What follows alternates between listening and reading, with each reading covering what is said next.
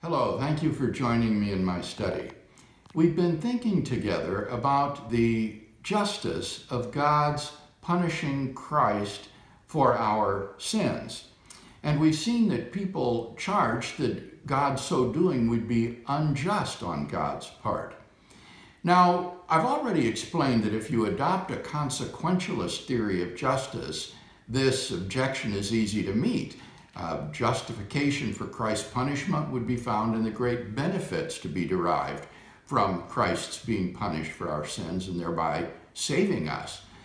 But I also argue that the biblical view of justice is a retributive view. That is to say, that the guilty are to be punished because they deserve punishment. And the question then will be whether God's punishing Christ in our place is consistent with retributive justice. Now, an assessment of this objection requires that it be contextualized within a broader theory about the ground and source of objective moral values and duties.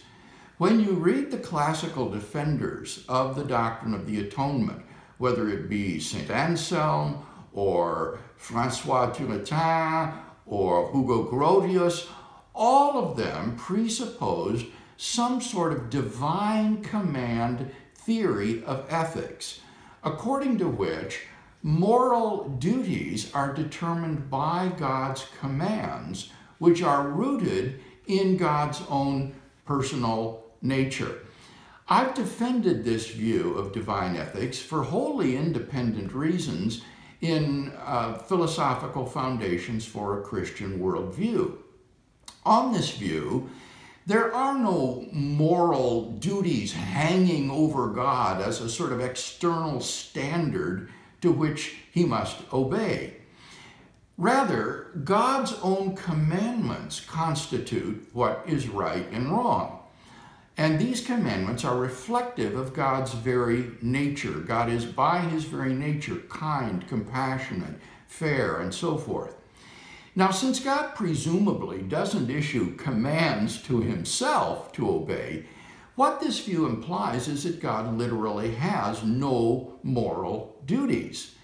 That means that God is free to do whatever he wants. God can do anything that he wants, and no one can complain that God has failed to discharge his moral obligations.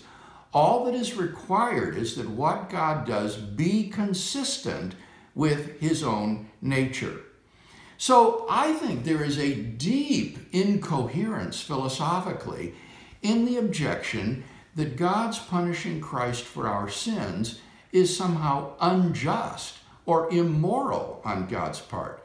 Since God's own will and commands determine what is just or moral, it is logically incoherent to accuse God of doing something immoral or unjust, because whatever God does is by definition just and moral. At most then, what the opponent of penal substitution would have to argue is that punishing Christ in our place would somehow be inconsistent with God's own nature. But then that's very difficult to justify, I think. It seems to me that God's sacrificing himself in the person of the Son to pay the penalty for sin that we deserve is perfectly consistent with God's holy and loving and compassionate nature. It is exactly the sort of thing that one would expect God to do. So, as Hugo Grotius points out, even if God has commanded that the innocent should never be punished in human systems of justice, that is to say, God has decreed that for human beings to have criminal justice systems in which substitutionary punishment takes place, that in no way prevents God himself from taking upon himself the punishment for sin that we deserve, because such an act would be wholly consistent with God's own divine nature.